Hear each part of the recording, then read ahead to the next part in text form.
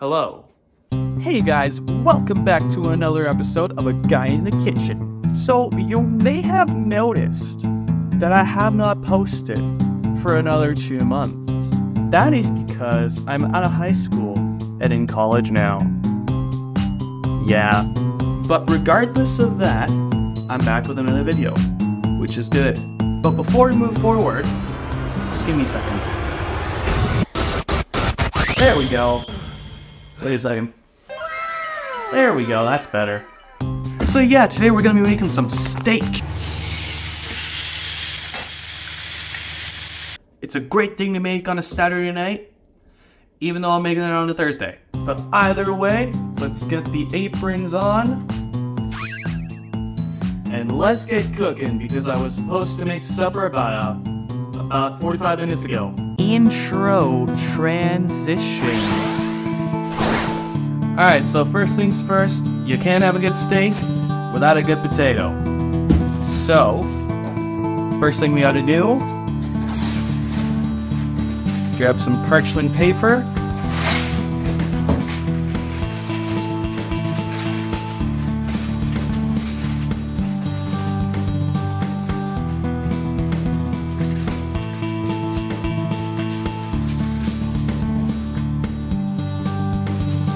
Fold it if you really need to.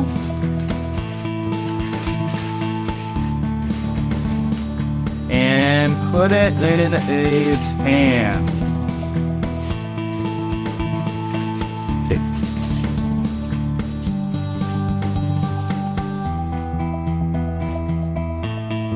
Next step is picking out a really good potato to use.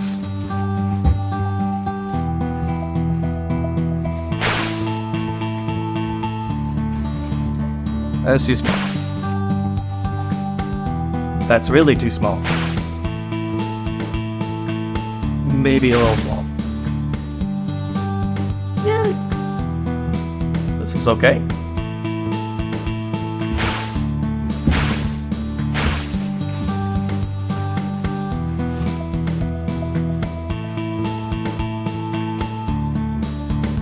That's how you package potatoes in a bag. Now you're gonna want to wash your potato because you don't want to bake it as a crusty stud muffin like it is right now. Just run it under some water and rub it while it's under the water. Just so it gets all the dirt off of it.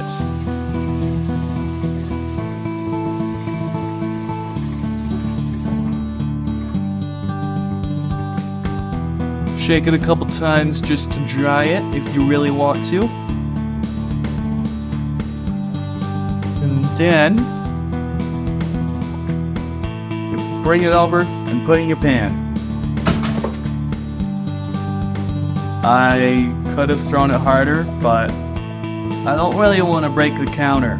After getting off all the surface dirt, you're going to want to grab some salt. Take a little bit and sprinkle it all over your potato.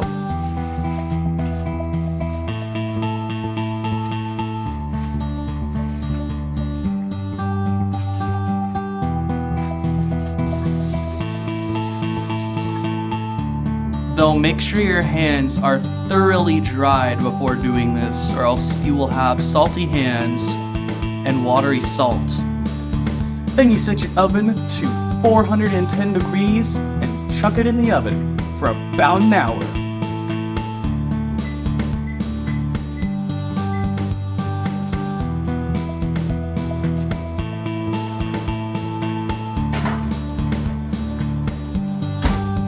While you're waiting on the potato, you can do two things. Number one, you can prep and season your steak. Number two, you can prep any other kind of vegetables or foods that you are going to have with your steak. I personally like to have some asparagus, mushrooms, and onion with my steak, with just a little bit of green onion for the potato. First thing we're gonna do is season the steak. So you're gonna wanna grab some paper towel, rip off a few pieces, just lay it in there. Get that out of the way more. Then you're gonna wanna get your steak out of your packaging. For me, I gotta use scissors because it's vacuum sealed. And then you just squish it out the package and on to your paper towel. And then the reason I left this little piece of towel hanging up the top is we can fold it over top and just pat it just a little bit drier. It's just a little bit dry.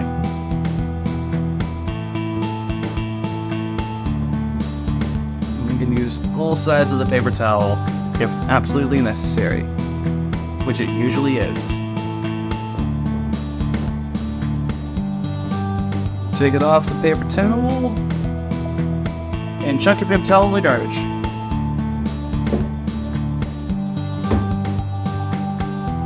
Alright, and so the next step is seasoning your steak.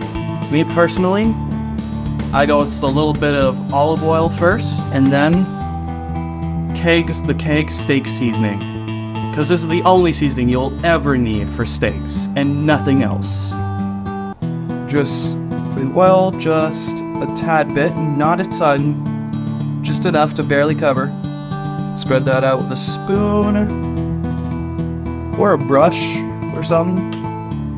Doesn't really matter. So then you add your seasoning. Turn it.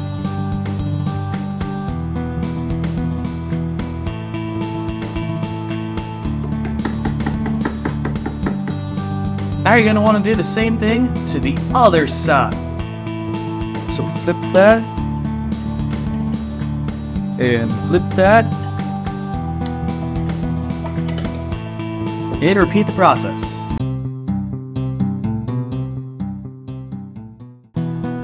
Okay, first off, grab something to cut it with, preferably cutting board and a knife. And grab things that you're gonna put your stuff into. For the mushrooms and onions, I'm putting it in a frying pan because they're going directly on the stove. And for the green onions, a little tiny container. The asparagus, put it in a bowl. Even though they're gonna be added to the pan later, they don't need to be in there right away. So I'm putting them in their same container. Alright, so first step. First thing I'm gonna do, cut the onions. And before I say anything, no, I'm not gonna cry while cutting these. I'm a man now. So you just gotta want about half an onion-ish, give or take. Cut off a bit of the squiggly end.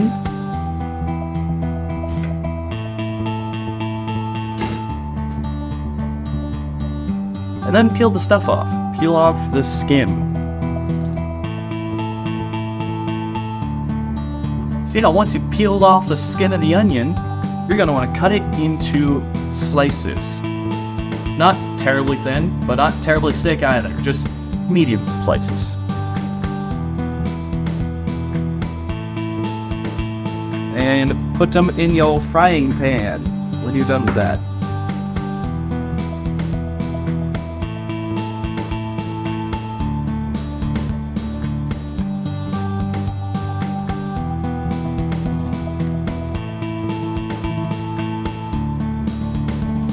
See, that wasn't so hard.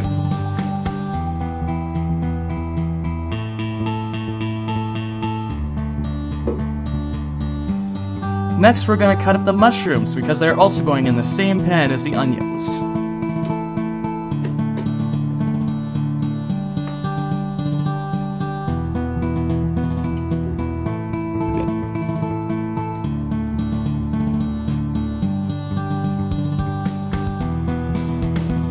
And now you can just put in however many mushrooms you want to put in the pan, however much you're going to eat.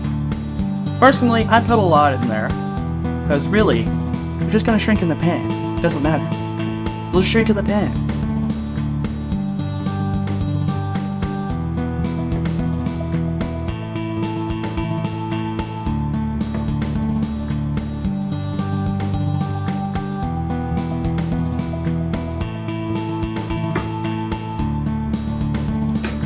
There, done. I like to put a bit of butter in the pan, just a few chunks, spread around the pan.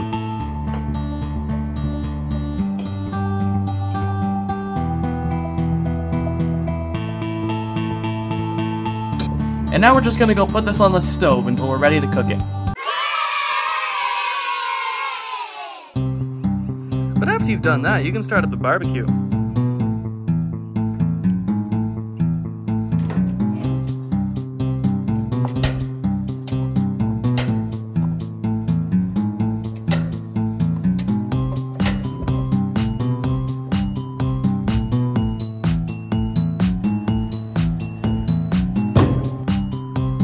Once your barbecue is started, you're gonna wait until it gets to a fairly high temperature. Like about somewhere within where this red range starts. But not all the way 700, that's dangerously high. And while you're waiting on the barbecue, you can just grab this other stuff that you need for your mushrooms. Like your asparagus, a teaspoon of garlic, some extra olive oil if you need it, and balsamic glaze. You can also set your table and grab all the other things that you need for your baked potato. There's butter, there's sour cream, bacon bits, and you're just plain psychotic if you're not thinking of putting cheese in there. And of course, the green onions that we cut from earlier. And a spoon for the sour cream. But first, the spray! Careful for the fire.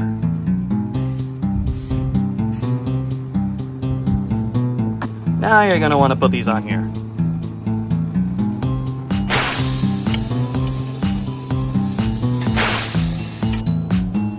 And set a timer on your watch too, if you can do that. Now once your timer hits about 2 minutes, you're gonna want to turn them 90 degrees.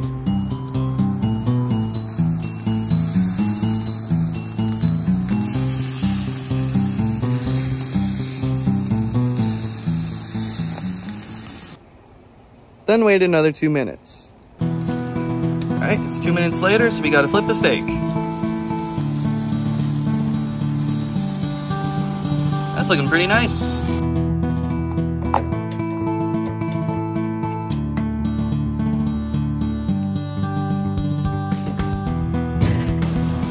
Now you're just gonna want to let these rest for like 10 minutes. While you're waiting on those, you can go put some garlic in with your mushrooms and asparagus. And mix it! And once the garlic's been in there for like about a minute or so, you can add in the balsamic glaze.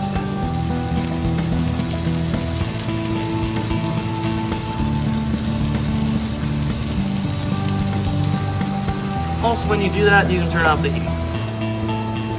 And while that's doing its last bit of cooking, and while that's doing its last bit of resting, you can take your potato out of the oven! Now, I know there's going to be some people in the comments going, "What? Why the heck aren't you cooking the steak for longer, man? Yeah, why aren't you doing that? I don't eat raw steak. I don't eat raw steak." Thing about that is, I like my steak medium rare, and no one can tell me otherwise. And yeah, there you go. That's a perfect steak dinner right there for you. And as for the steak, I think that looks pretty good. Well, that's it for this edition of A Guy in the Kitchen. Thank you for watching. Please make sure to like and subscribe, and I will see you in the next video, whenever that comes out.